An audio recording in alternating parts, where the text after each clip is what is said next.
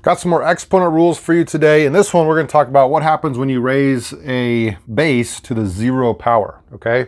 And the rule for this is that anything raised to 0 power is 1. The reason why that works, if you think about our subtraction rule, if I have like x to the third over x to the third, well, 3 minus 3 is 0. And so this would equal x to the 0. And we know anything over itself, like 5 over 5 or 4 over 4, any of that same number over that same number again, a number over itself is equal to 1. So that's kind of why this works. So some examples with this, I have 7 of them written out here for you. The first one, if I have something raised to 0 power, it's going to be 1.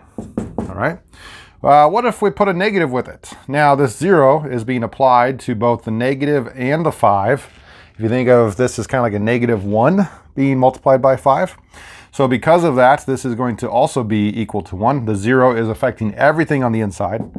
So that equals 1. Here, though, it's not. The 0 is being only applied to the 5. That negative, again, if you think of this as like a negative 1 in front of us, negative 1 times 0. Or maybe I could write it like this, negative 1 times 5 raised to the 0. This is going to be 1, that part. This is still just a negative 1. So negative 1 times 1 is negative 1.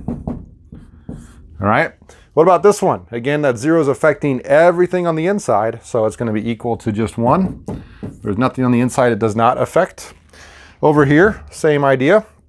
It's affecting the 5 and the x if it's being applied to both of those.